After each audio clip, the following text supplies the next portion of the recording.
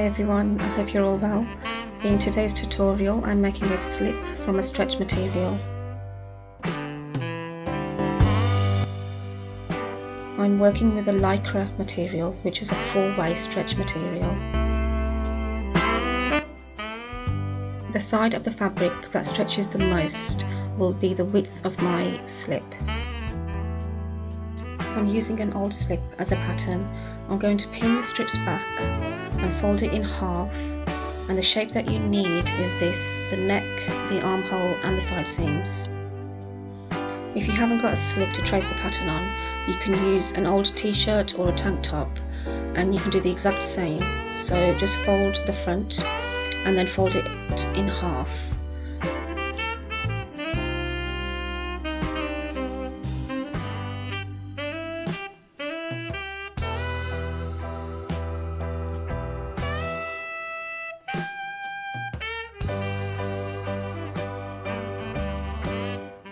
So I'm cutting the front panel first. I'm going to move the straps out of the way and pin them down.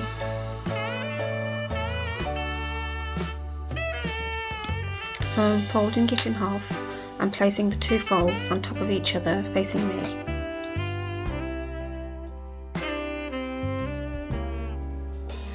So when cutting, we cut close to the neckline and to the armhole, but when we get to the bust, the waist and the hips, or the side seams, we keep an inch extra for seam allowance.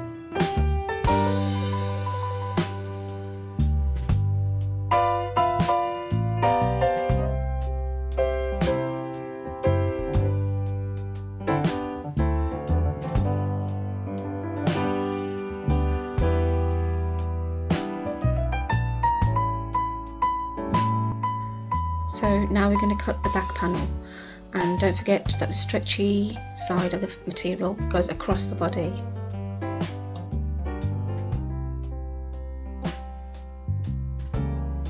So this time I'm folding it so the back panel of the slip is facing me.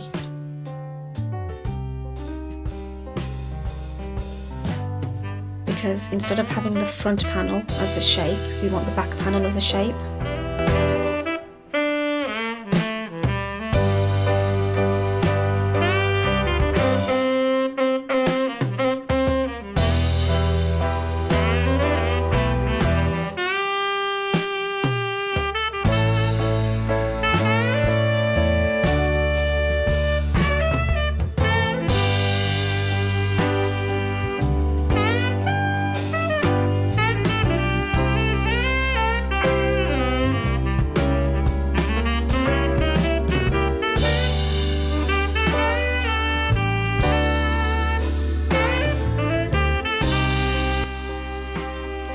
So here I'm going to measure both the necklines and cut straps for them. The front neckline was 13 inches and the back neckline is 10 inches. Keeping about an inch or so extra, you need two straps 2 inches in width. I've placed the back panel and the strap wrong side facing me. And you pick up the strap and just place it straight on top of the neckline and pin it down.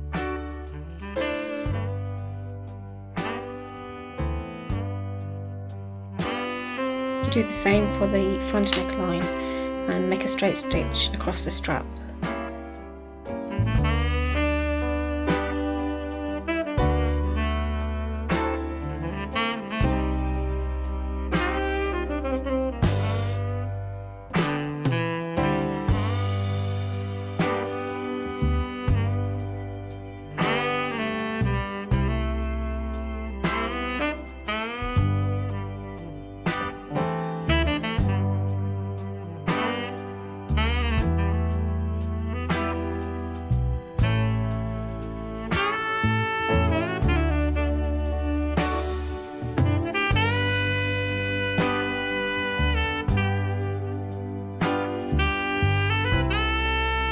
So we're taking the strap in our hands and folding it over so it matches the seam that we've just done, and then folding it again. I'll show you that again. So fold and fold again, and then make a seam.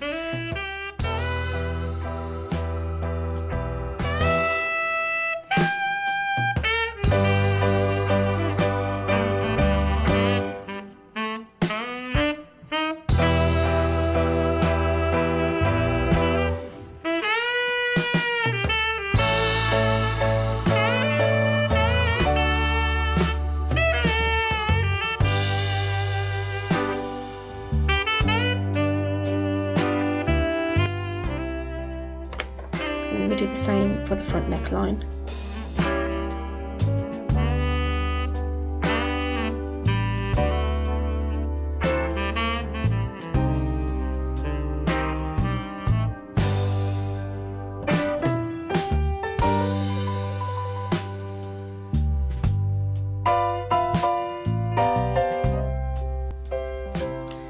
So this is what it should look like. This is the front and back, and we're just going to cut off the extra straps at the end.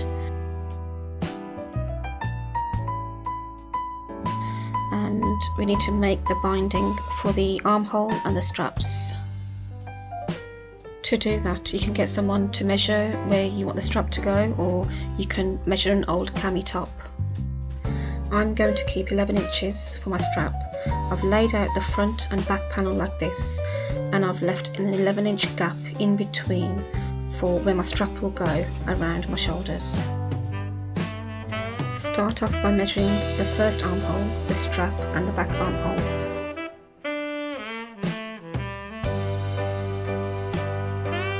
Mine is about 26 inches. I'm going to keep a couple of inches extra and cut a long strip which will be 2 inches wide, and we're going to sew this all in one.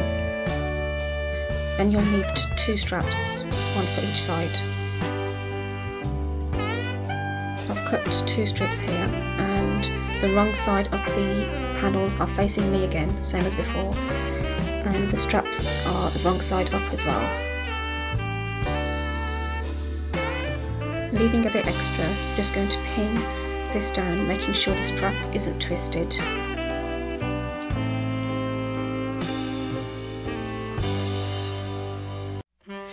So the same strap goes on the front armhole to the back armhole.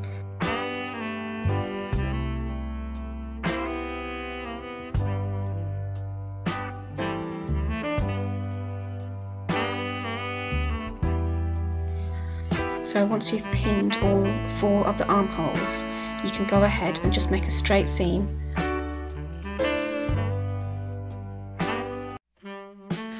So we're not sewing the shoulder strap areas at the moment, we're just sewing all 4 armholes to the strap.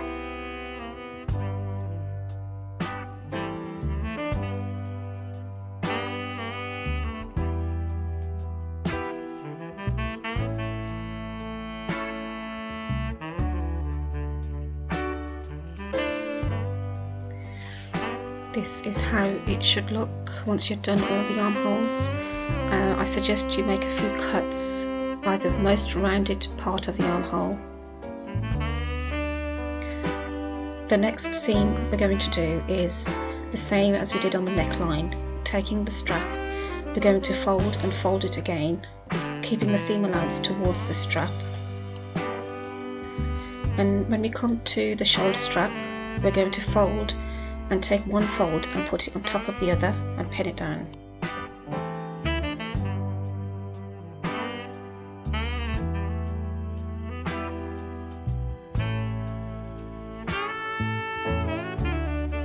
And make one straight seam all the way from one armhole to the other, and the same on the other side as well.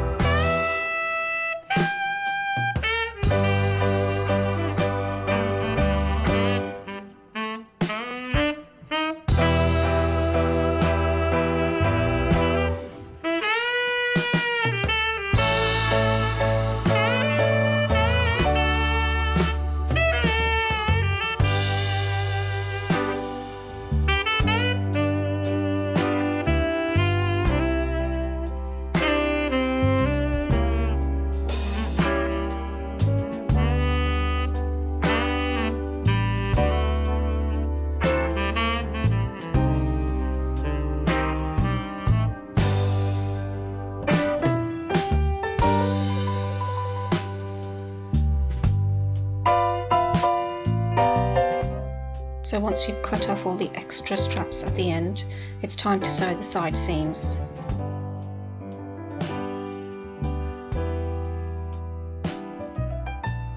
It's just a straight seam, keeping 1 inch from the end.